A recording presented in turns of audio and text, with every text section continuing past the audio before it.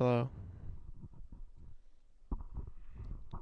Hello, YouTube. Um, I just decided to get a new, or I decided that we're gonna do a new topic, and that the topic, this topic that I want to discuss is on dating fam.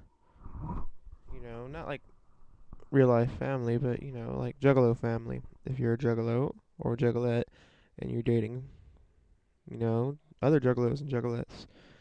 I personally think it's a bad idea, seeing that every time somebody does do that, it, like,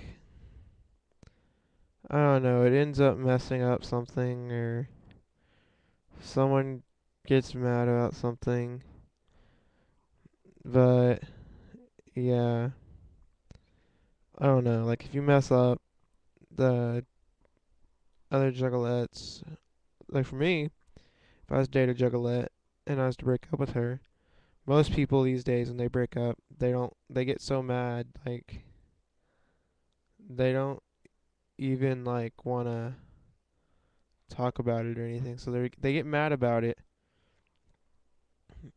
and then when they get mad about it, they don't want to talk about it anymore. And then it starts this whole fight or whatever. This whole fight thing, and no one wants a fight thing. No one really wants to be in the whole fight thing, because pretty much, if you get what I'm saying, it starts fighting, and then once there's the fight, then all of a sudden there's fighting in the Juggalo community itself. You know what I'm saying? And there's already fighting in the Juggalo community as it is. We don't need, like, I guess, more fighting. But if I see very distant, that's because I'm messing with these. I haven't played with these yet, so. But anyway, yeah, pretty much. That's the reason I don't think we should date fam or whatever. I'd love to hear your reasons why. Or even if you believe in it, why do you think we should?